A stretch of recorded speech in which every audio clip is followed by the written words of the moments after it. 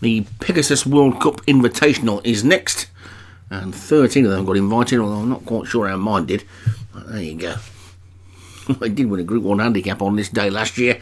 This week it couldn't win a cart horse race. Anyway, 9 furlongs, Group 1 on the dirt. Celestial Path for John Morgan at the top. Dangered Beast for Dan Hughes. Filibuster Hare, Martin Leadham. Galo Chop, John Morgan. Men of Steel, Derek Hinton. Monsoon Sunrise, Paul Rhodes. Special Tonic, Craig Beckwith. Trapanga Lavella, Darren Thompson. Ultimately, Brook, David Robertson. Elderberry Symphony, Dan Hughes. Fort Apache and Government Rank for Leon van Rensburg. And Night of the Flash for Joshua Sutherland.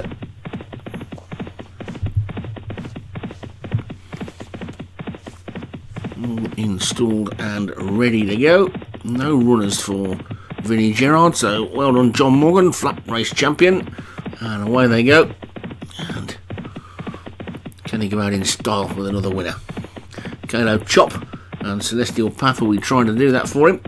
Endangered Beast at the moment is the one trying to stop him. Then Monsoon Sunrise and Trapanga Lavella LW Symphonies after that. Then ultimately Brook is next.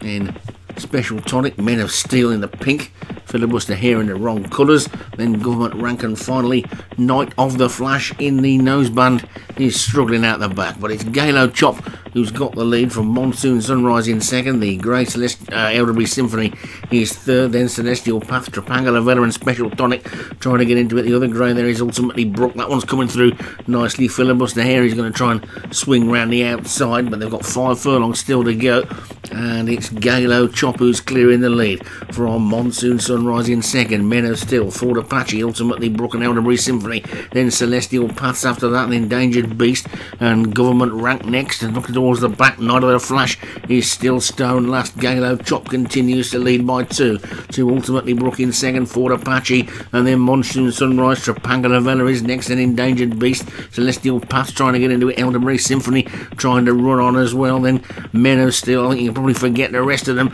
but it's Galo Chop who's clear with 2 furlongs to go. Galo Chop still in front from Fort Apache and Celestial Path, and ultimately Brook and Endangered Beast. Trapanga Lavella is trying to get going as well, but it's still Galo Chop inside the final furlong. Galo Chop from Celestial Path. Is John Morgan going to make it another 1-2 and take the title in style? Galo Chop from Celestial Path. Celestial Path is flying, and Celestial Path is going to get up and win it. Celestial Path wins it. Galo Chop second. Endangered Beast third. Monsoon Sunrise. Men of Steel. Men against boys, really. How does he do it? Another 1-2 for John Morgan. Throws a few horses in and takes the title. Celestial Path the winner. Galo Chop second. Endangered Beast was third. That's probably going to be Dan Hughes in third, I would think. Let's take a look. Yep, Celestial Path and Galo Chop for John Morgan 1 and 2. Endangered Beast, Dan Hughes third. Monsoon Sunrise, Paul Rhodes fourth. And Men of Steel for Derek Hinton was fifth.